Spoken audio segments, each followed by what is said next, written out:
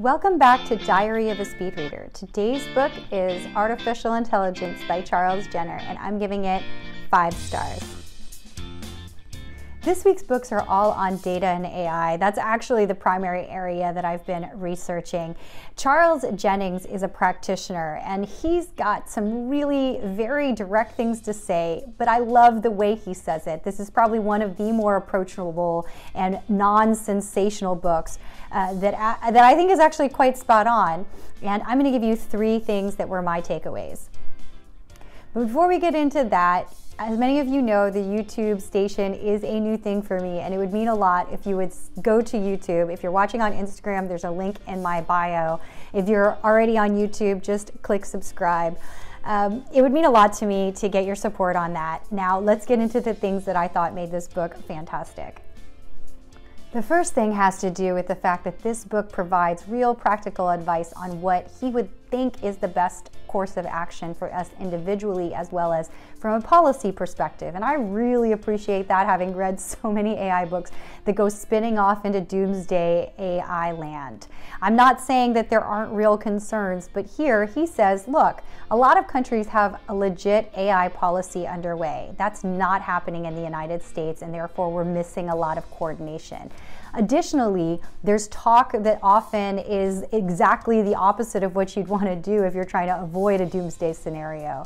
All of this is really important to get out there and to have people understand. From an individual perspective, there's actually a tremendous amount you can do even if you're not the uber technical of the world. I think that if you care about that sort of thing, this is one of the better books to read up on it. The second has to do with its treatment of China, and I gotta say, I've reviewed tons of articles and tons of very well-meaning pieces by some of the major firms out there, and a lot of them just get it wrong when it comes to China. Jennings absolutely gets it right, and it makes sense. He's such an amazing practitioner in the field. You know, China's strategy, he actually goes through it as relates to numerous areas of what they're setting up in the way of infrastructure build and how they're going to strategically approach it from a global perspective.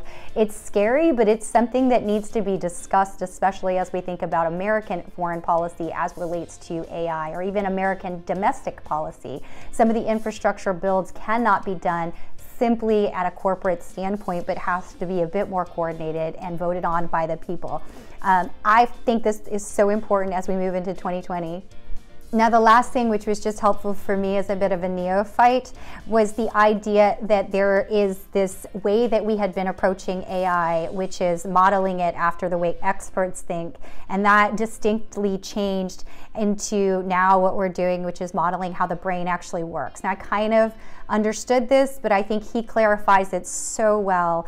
And I think, too, he introduces concepts like swarm intelligence, and that's the idea that, you know, machines collaborating with each other, humans collaborating with each other, and then machines collaborating with humans and also machines. It's kind of a fascinating way to think about where things can go, including what it means for humans to be a part of all of that. Now, above and beyond everything else, the reason I gave this book 5 stars is because it has one of the best frameworks for thinking about AI that I've seen thus far across all of the books that I've read on the topic. So real kudos. It would be awesome to try to meet this person at some point. I don't know if that's possible. Speed reading stats. This book is 213 pages. It took me 41 minutes to read. If you'd like to learn more about speed reading, feel free to comment below. I really want to express appreciation for the New York Public Library. I know they are working very hard to fulfill the extra capacity that's gone on to the system. We got to support our public libraries. And I will see you tomorrow.